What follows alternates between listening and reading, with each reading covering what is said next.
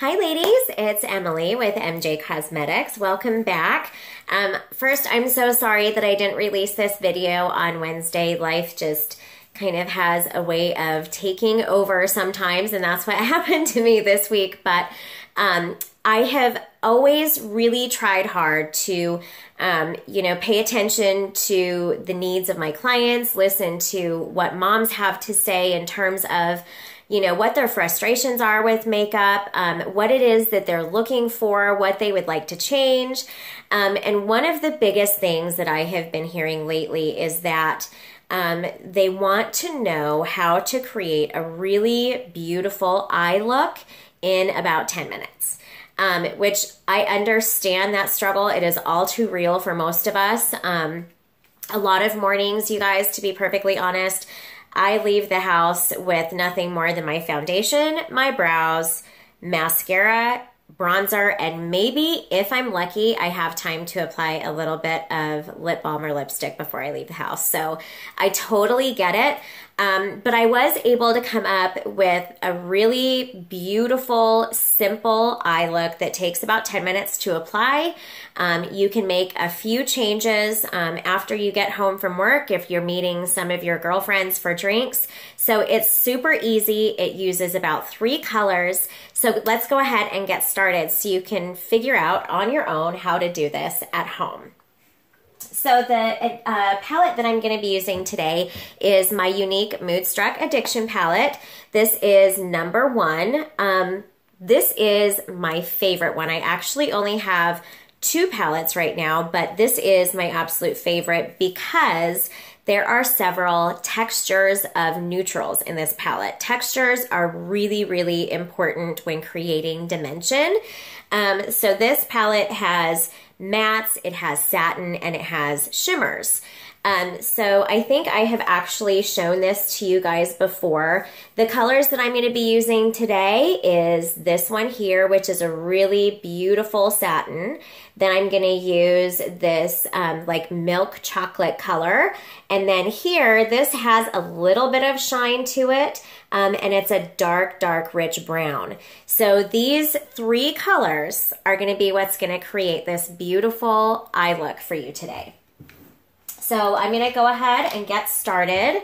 Now, tools, again, are super, super important. So if you guys are still using the little applicators that come with, your eyeshadow palettes or that you get at the drugstore, toss them out, because I always tell my clients that as an artist, if you don't have the right tools, you're not going to get the desired results. So if you have any questions about essential brushes, go ahead and comment below, and I am more than happy to leave product suggestions for you on your brushes as well. So to start, we're going to use this first color here, and I am going to use this as kind of a highlight color.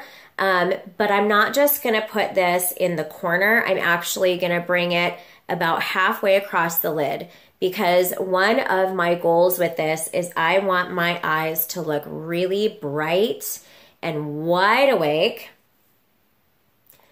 And then once I start mixing it with the other color, you're going to see the beautiful, beautiful dimension that it's going to give you.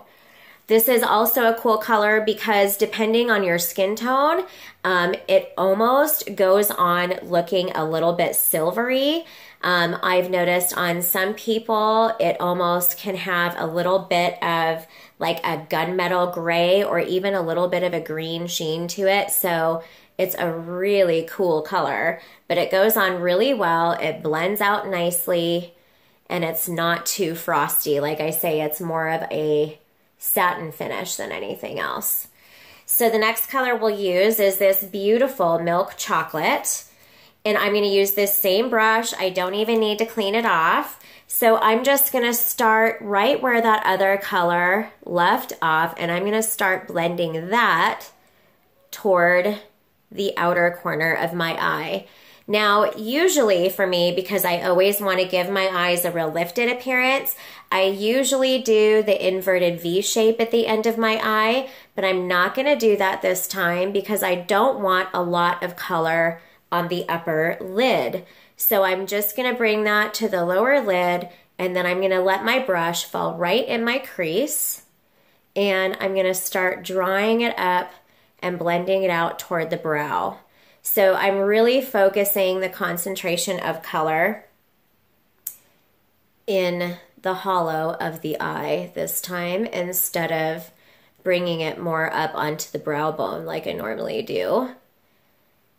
These colors are really wonderful because they're very highly pigmented, and they're formulated in such a way too that they just blend really, really well.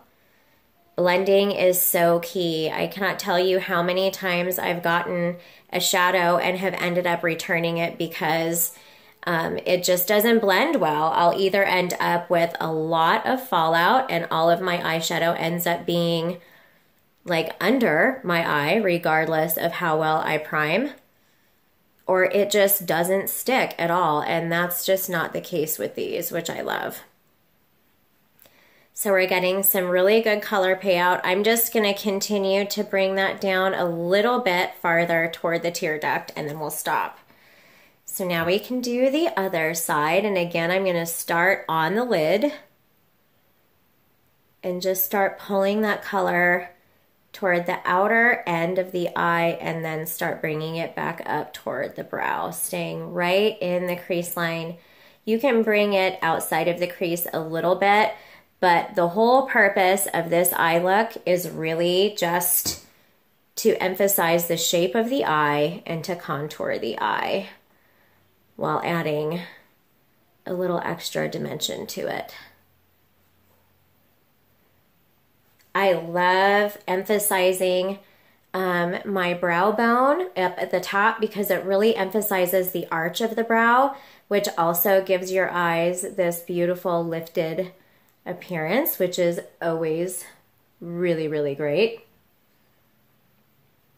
Okay, so that is our base color, and that's the basic shape that we're gonna stick with throughout this whole tutorial. So then I'm going to take this is a shadow brush, but it has a little bit of an angle to it, which I love using for all of my contour work with my eyes. So we're gonna take the last color here, which is a really rich brown. Now this does have a black undertone, so it goes on pretty dark. So I'm not gonna use a whole lot of it. And I will go ahead and I'm gonna apply that basically to the outer quarter of the eye and just immediately start blending it upwards, staying right in the crease, making sure not to go outside of the crease because I don't want a lot of color above my crease line. And then I'm gonna drag it up into my brow, and that's how I'm going to get my lift today, is drawing attention to this area right here, and then I'm gonna stop. All you wanna do after that is we're just gonna blend it out a little bit and mix those two colors together. Make sure there are no lines. I always like my eye makeup to look more like a watercolor painting rather than an oil painting. Okay, so we can do this on the other side. I think right now we're probably, let's look at my timer. I'm at about 8 minutes and we're almost done, ladies. Quick, quick, quick and easy. So again, we're gonna pull that up right into the crease.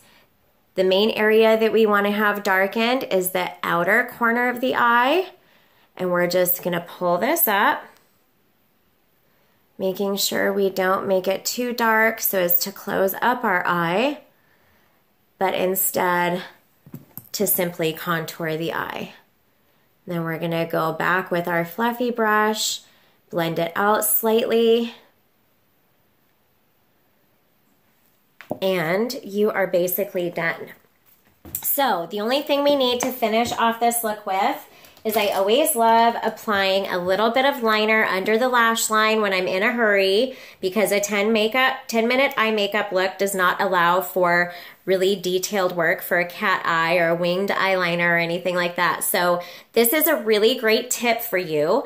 Instead of applying your eyeliner to the top of your lid, we're going to apply the eyeliner underneath the lash line. What that is going to do is it's going to emphasize your lashes. It's going to make them appear darker, fuller, and thicker without applying eyeliner. So all you do is you put a little bit of that MAC Pro Fluid line on your angle brush, and basically you're just going to set it on that water line underneath your top lashes and lay down color that way. Now I am going to go all the way into the very corner, but you can see the difference from this eye to this eye, and yet I don't have any visible eyeliner on. So that's a really quick tip to getting the definition of liner. Whoa, I just totally stabbed myself in the eye, without having to spend a bunch of time at putting eyeliner on, because I know that winged eyeliner can make people really nervous if you're not used to putting it on, and it does take a lot of time. So that is a step that you can skip, and you can do this instead. The last thing we're gonna do, just to marry the top to the bottom, if I can find my little brush. Oh my goodness, you ladies, I have to seriously go through my brushes and whittle them down a little. So I'm gonna put a little bit of color right on my lower lash line just to balance the two out. And I'm gonna use the two browns that I used. I'm gonna do the light brown first and bring that from corner to corner. And my trick with this is I always smile, and you can kind of see this line here, and I make sure that that whole line gets filled in. Then I'll take the darker color, and I'm just gonna use this on the very outer corner. I'm not gonna pull that all the way over, otherwise it'll make my eyes look smaller. And nobody wants to look like their eyes are smaller than they actually are. So just continue to blend until you get the actual color that you want. And then we'll put a little bit of that dark right in the outer corner and start to blend that through. Okay, and then I always, on the lower lash line, I like to take my finger and just very, very lightly blend those two together, because I don't like to have a lot of heavy color on the bottom. There we go. See, and there he is again. I don't know what it is about my kids, but it's so funny. It doesn't matter if I'm on the phone, if I'm making a video with Jackson, he always has to go to the bathroom when I'm making my video. So I hope you guys are all really entertained. So if you have any questions about this eye look, please just drop a comment below. But I hope that it's given you a few ideas and a little bit of encouragement, knowing that you don't have to spend 30 minutes in front of the mirror to have a beautiful sculpted eye. So until next time, be beautiful and live beautifully.